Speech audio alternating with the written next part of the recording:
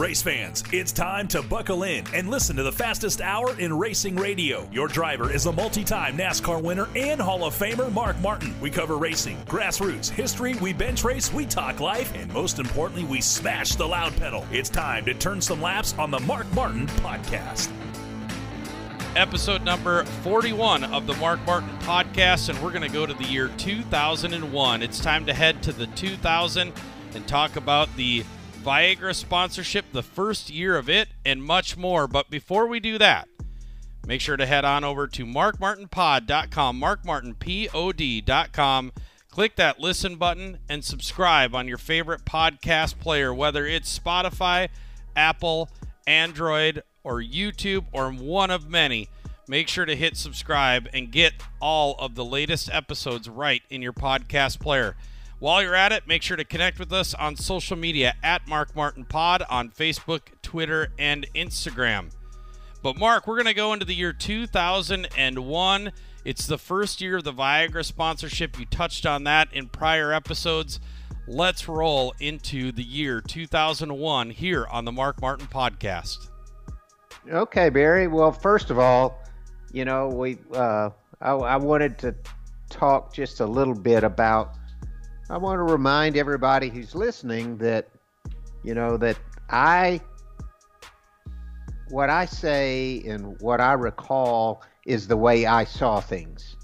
And if you were standing right next to me, you might see things and recall them differently. So I'm not saying that what I say on these podcasts is 100% accurate, because it's not. It's based on my memories.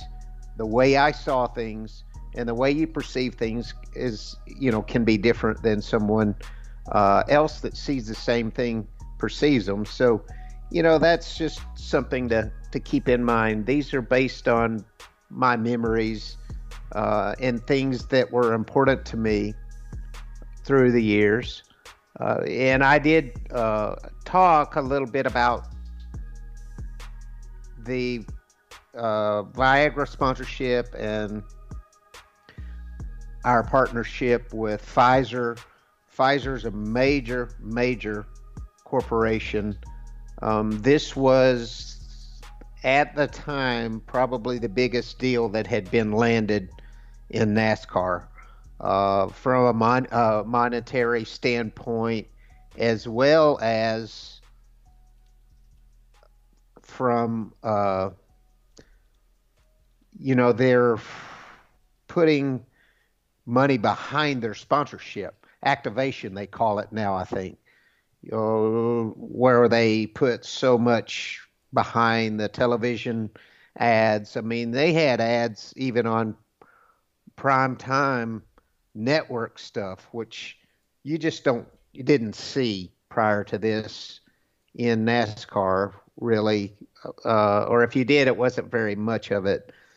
So this was a big feather in our cap from that standpoint, even though the drug Viagra, you know, had a stigmatism to it, you know, where people wanted to make jokes and be funny about it, and whether or not you should be ashamed about having erectile dysfunction or anything else, you know, however you feel about that is up to you. But there were some things that I wanted to go over. First of all, when we made this deal, as I said in the prior podcast to this one, it was very important to me that we focused on men's health in general. And so Pfizer promised that they would do, especially in 2001, they would come out of the gate really strong about encouraging men to get checkups and just do the health kinds of things. They set up a tractor trailer that went to every race on the circuit and gave free health screenings to men at the racetrack before, you know, at every event. So you could go, instead of having to make an appointment to go see a doctor, you could go in and get, all your tests run and checked out and everything. This was something that was really important. We did a lot of advertising to encourage men over 40 to go get checkups and health screenings and stuff. So that was kind of the focus of 2001 as far as my affiliation with Pfizer and what Pfizer focused on and what I helped them promote. It was something that I was actually really proud of. It was a really great cause, I would say. If we changed anybody's lives for the good, that was something that I was really proud of. And if someone caught a illness that was in the early stages that was treatable, that otherwise would have not been noticed, and let go to the point where it wasn't treatable, then it could have made a major difference in that person's life. So that's kind of where we were at. So we come out of the gate talking about the racing part of it, and my hate relationship with Daytona Speedway continues as we go to Daytona and only qualify 22nd. And we have trouble in the race. I had trouble at Daytona all the time. If it wasn't mechanical problems, it was wrecks. It was actually just, I called Daytona, the Daytona, they always said it was the world center of speed, I think, or world center, whatever it was, world center of speed, I think, or world center of racing. I called it the world center of pain for me. So anyway, we go to Daytona. Jimmy Finnick and I, have had great years together, 97, 98, 99, even 2000 was a decent year on the racetrack. And we go to the next race is Rockingham and qualify 17th and finish 20th as well. So I'm just looking at the stats right now, and I just want to say that 2001, with exception of having a new sponsor and the good things that we did there and some other good things I'm sure that we did or that I did or whatever that I can't remember, don't remember, it was pretty much a pathetic season. You can look at the stats and tell real quickly. If you go down the list, one thing that you control a lot of the circumstances is qualifying. When you talk about 500-mile races, controlling all the circumstances and the outcomes are much more difficult. But qualifying is a good indicator if you're hauling ass or not. And, I can sit here and just see, we only got 2 poles. 2 poles for me in a season is not very good. And they were both on short tracks, oddly enough. So I'm sitting here knowing that the lack of speed was in aero. I mean, I just know it because I know how this stuff works. I see that we qualified on the outside pole at Loudon, one of the races as well. So Loudon would be less aero dependent than most places. Somehow or another, we got off on aero. We had them killed in 98 on aero with the new Taurus. And we just eventually got ourselves behind. We just didn't run good. I mean, I'm looking at 41st at Atlanta, 34th at Bristol, 39th at Martinsville, 40th at Fontana. I mean, this is all early in the season. My gosh, it's pathetic. Now, 32nd at Dover, 34th at Rockingham. Now, with that new sponsorship, probably came, some pressure to perform with, the Viagra sponsorship. I mean, do you recall any of that year? I know that there's not a lot of good finishes. There's a couple poles, but was there any I mean, was there any pressure from that side? Knowing going into this, you got a really great program going, really great sponsorship. You're doing a lot of wonderful things with Pfizer on the men's health side. But is there any pressure from that? And was that part of the results? Well, pressure starts to build. Obviously, they were thrilled to sign us. One of the very top cars. One of the top 5 or 6 cars on the circuit had been historically since 1989. So we have, they had scored a big one, being able to sign us. And they obviously had expectations. They were smart enough to understand that, racing was, was a little bit cyclical. And so I didn't feel pressure coming right out of the gate. And as we went through the year of 2001 and we just were miserable finishes, miserable speed, I got more consumed with that than I did. I was totally tone deaf to the possibility that Pfizer might have been hoping or expecting more out of us than what we were giving. It was the sound was deafening to me from the performance on the racetrack.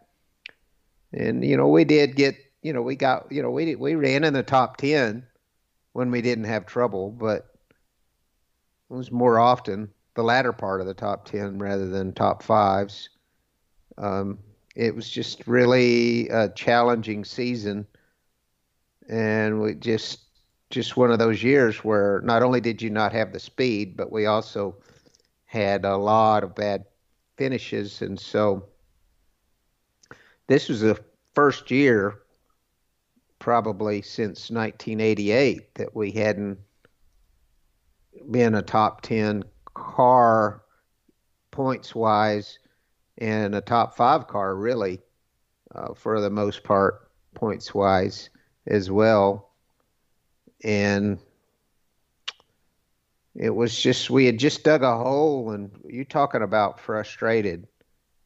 We were frustrated, and just one of those times in my career where the frustration was just at the breaking point. By the end of the year, there was no question in my mind that we had to make some kind of change going forward. So, I obviously Jack knew as well. By this point in time, my relationship with Jack was really strong. Jack and I had really bonded and understood and knew each other, and was in the early stages, I would say, of becoming total blood brothers. And so, Jack and I sit down and talked about what to do. And this was during the time that Kurt Busch, Jack had moved him into the Cup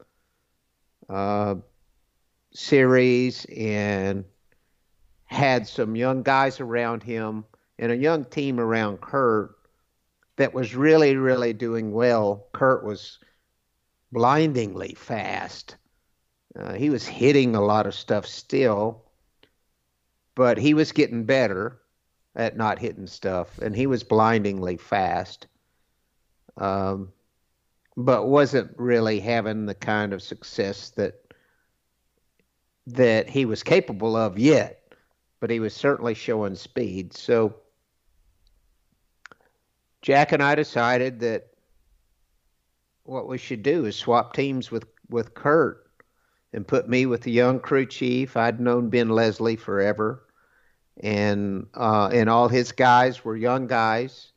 It was sort of an, upstart team with rookie, built around the rookie driver.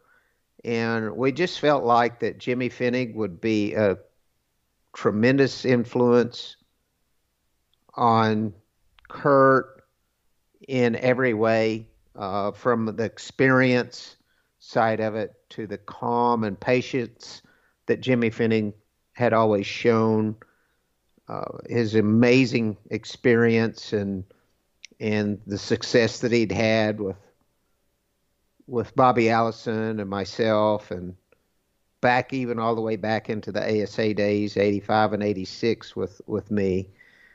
It was it was ideal for Kurt, we felt, and I felt good about going with this team. They were showing more speed than I was, and showing more potential than I'd managed to show throughout 2001. So I was ready to make that change. So we decided to pull the trigger on that and make that change.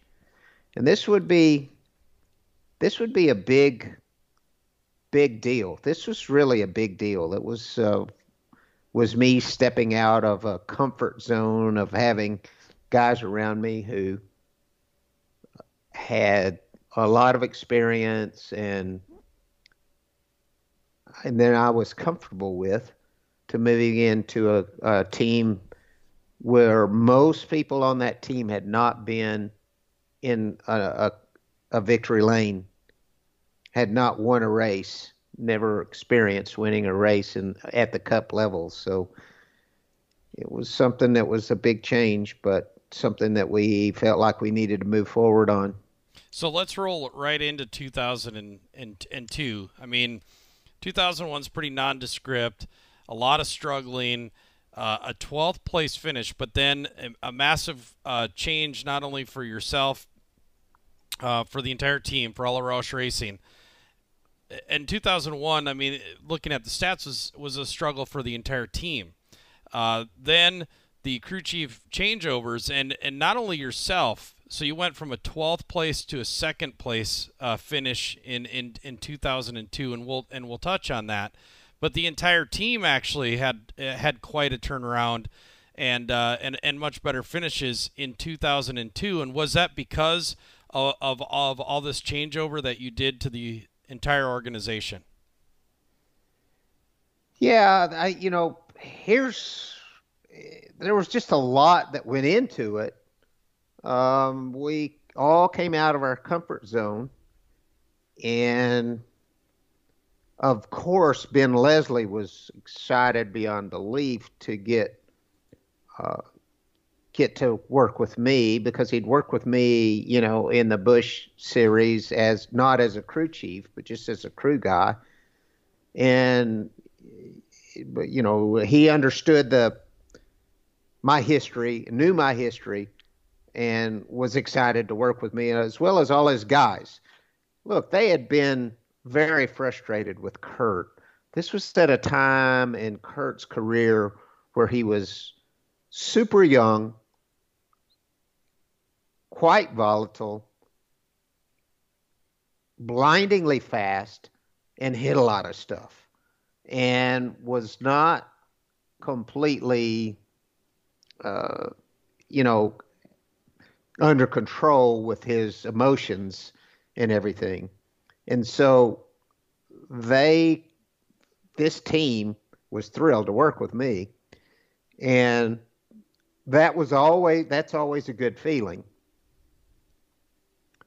So we just come out of the gate. We'll just get started right away and start talking about some results. We go to the World Series, the World Center of Pain for Mark Martin, and finish 6th. So the 6th place coming out of the gate at Daytona is absolutely fabulous for us.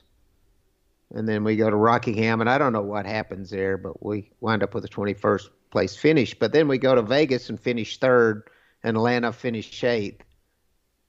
Darlington, we have some trouble, finish 29th, but then we get hopped back on, and start reeling off top 10s and top 5s.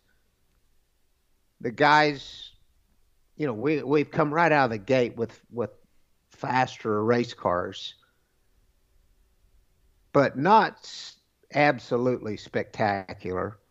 We're really doing a good job of racing the car and bringing home good solid finishes because we're pretty steady on the racetrack and pretty darn fast.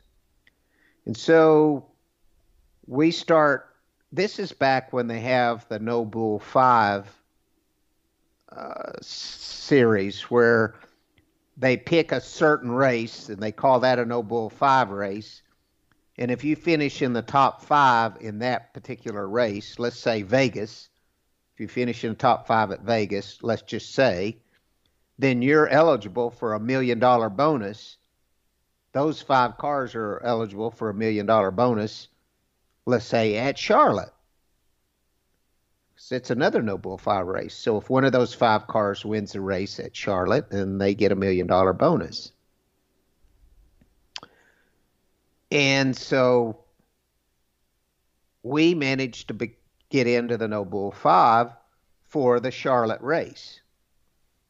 And Charlotte is a really good racetrack for me. It's still the old Charlotte. It hasn't been repaved yet.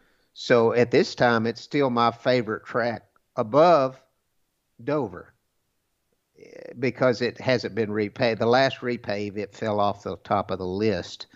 It changed it completely. But this was my favorite racetrack, Charlotte. It was a place that I really run good at. It's a No Bull 5 race, so we're eligible for $1 million bonus. At that point in time, I make a commitment when Ben starts getting excited about, we're going to build you a car, we're going to build you a special car.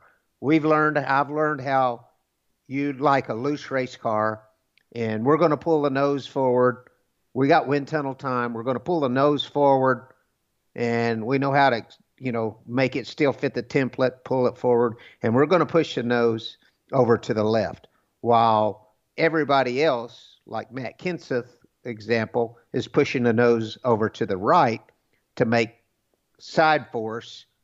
We're going to, in the rear, we're going to push the nose over to the left because that's what you like. You like a loose race car. And so I make a commitment that if we win that $1 million bonus, I will share half of my take of that with the team, with the team, my guys. And so they build the car, they take it to the wind tunnel. It makes astronomical front downforce. We set up a test, Ben does, for Charlotte. So we're going to even test at Charlotte. And I show up for the test at Charlotte in the garage. This is back when not everybody tested, only people that rented the track. So there were some other guys that shared the track with us, maybe 4 other cars and us. So there wasn't many people in the garage, many haulers. Our hauler's wide open. It's a beautiful early May, beautiful day in North Carolina. And the hauler's wide open. And this music is busting out of this thing. And I mean, it sounds good. It's a beautiful day. We got a badass race car, makes a ton of front downforce. And Dr. Dre, the Chronic, is booming out of this. And it's my first exposure to Dr. Dre. And well, who was playing Dr. Dre? That would be Ben Leslie.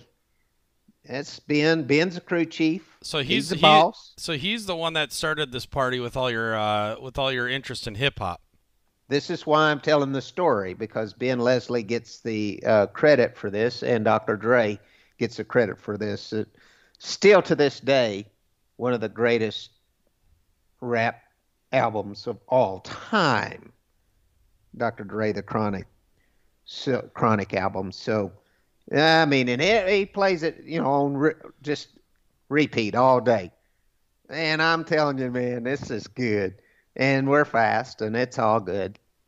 So that's kind of how I get started on Dre, and then eventually I go from Dr. Dre to Eminem, and then eventually some of Matt's friends asked me if I've ever listened to Gucci Mane, and I discovered Gucci, and I listened to Gucci this morning. I listen to Gucci damn near every day. So I'm definitely a Gucci Mane fan. But anyway, back to the racing. So we go to Charlotte, and I don't know what happened qualifying. We only qualified 25th. Maybe because the car is so loose, it doesn't want to be the grill taped up solid, makes it pretty much impossible to drive. But anyway, to boil it down to the final end of the race, Jimmy Johnson is doing his Jimmy Johnson Superman thing at Charlotte, which at that time he was the king of Charlotte. He owned Charlotte. He was leading. Kenseth was probably running second.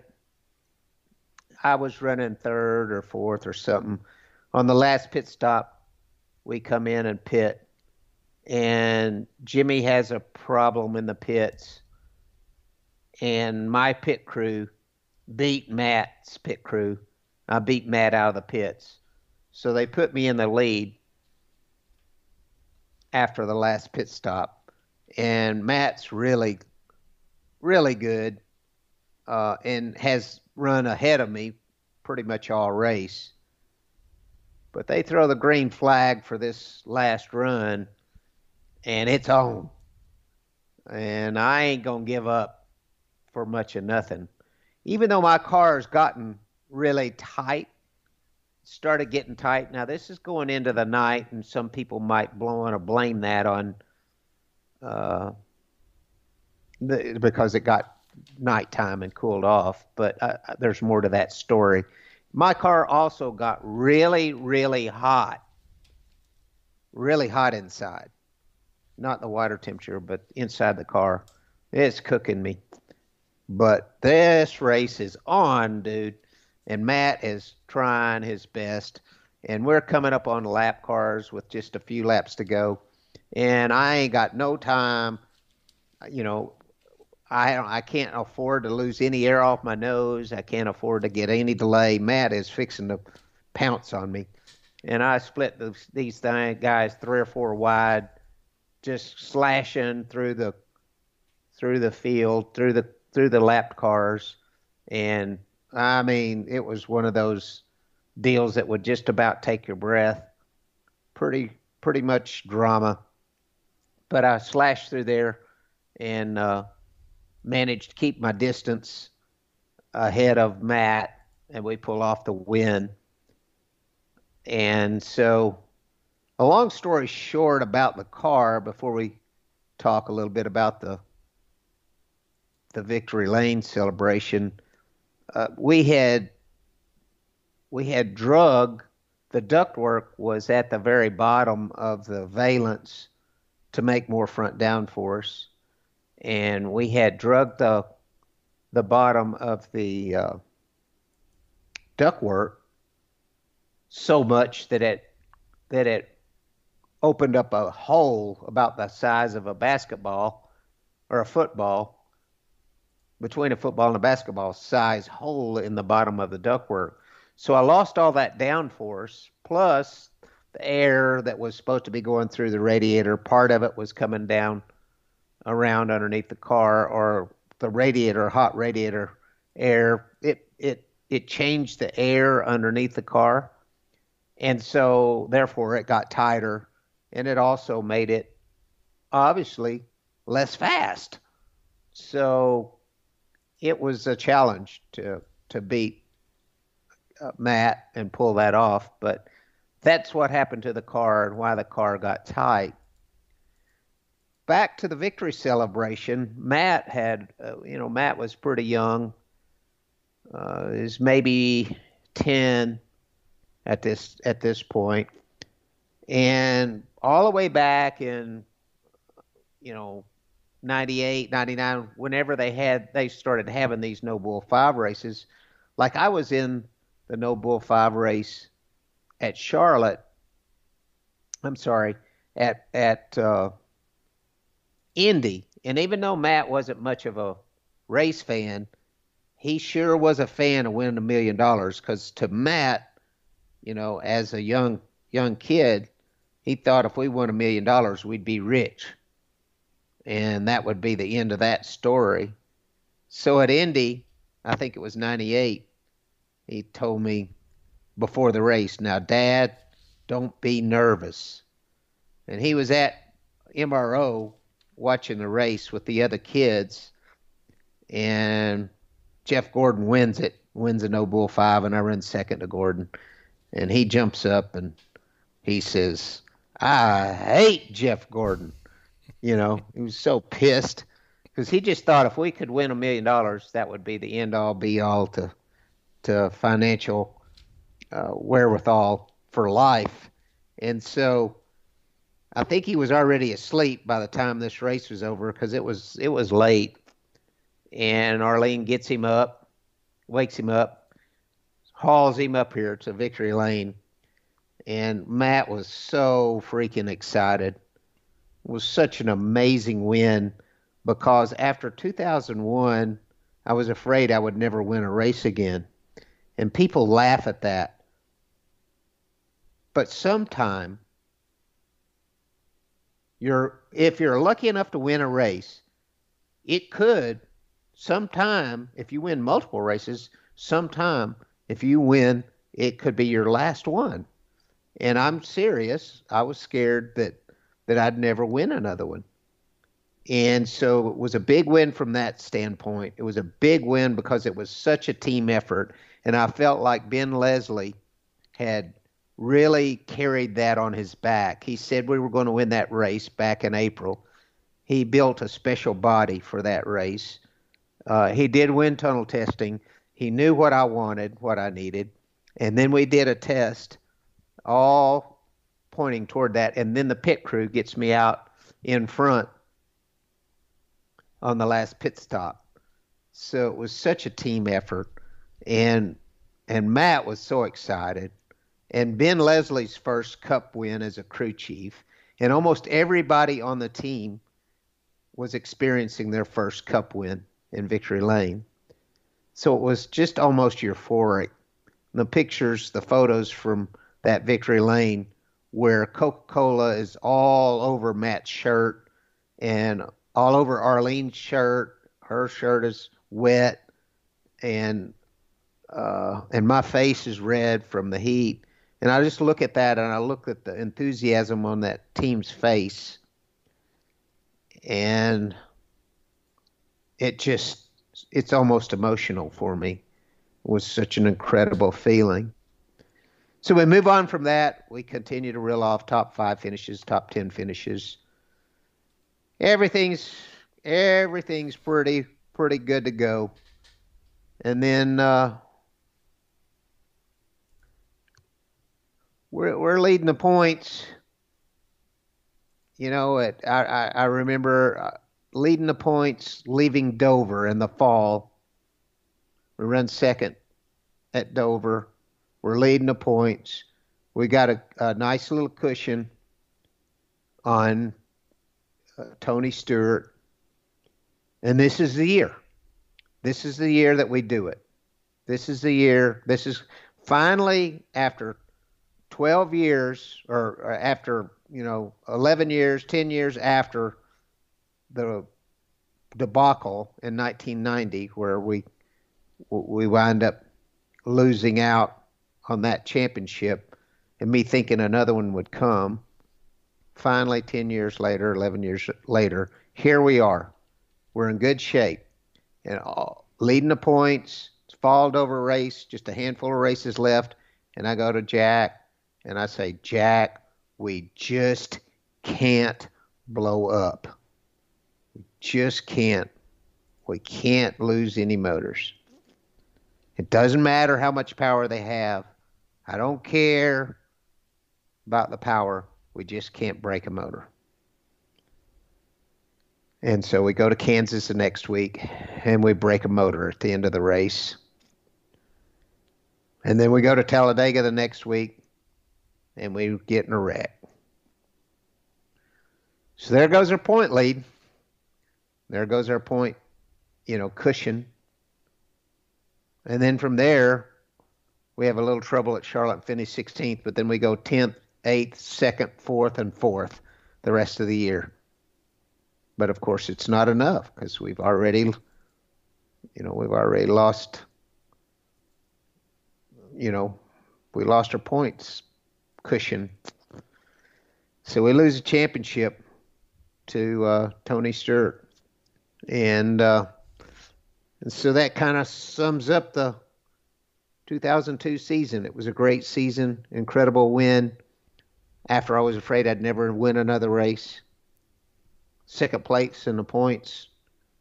Very proud to rebound like that. Tons of top 5 finishes.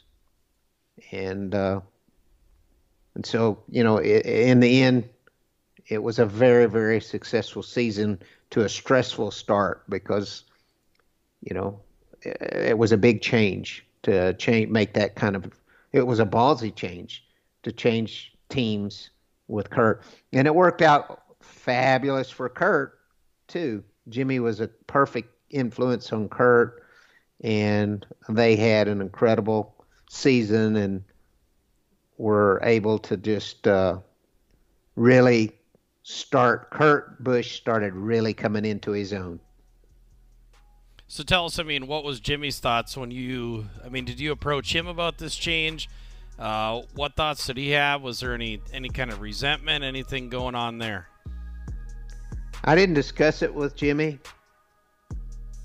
Jimmy and I were really close. And the last thing I'd ever want to do is disappoint Jimmy. But it's a performance-based business for he and I both. And I think Jimmy on the surface was fine with it, treated me just fine, never acted like he resented it. I was afraid that he resented it down below, underneath. But it needed to be done. And incredibly, it was better for Jimmy. Jimmy started winning races, and Jimmy got a championship. And he may not have if we stayed together. We had just reached a point in at the end of 2001 where I don't know for sure if we could rekindle it and get it back or not. And he picked up the ball and started running with it with Kurt.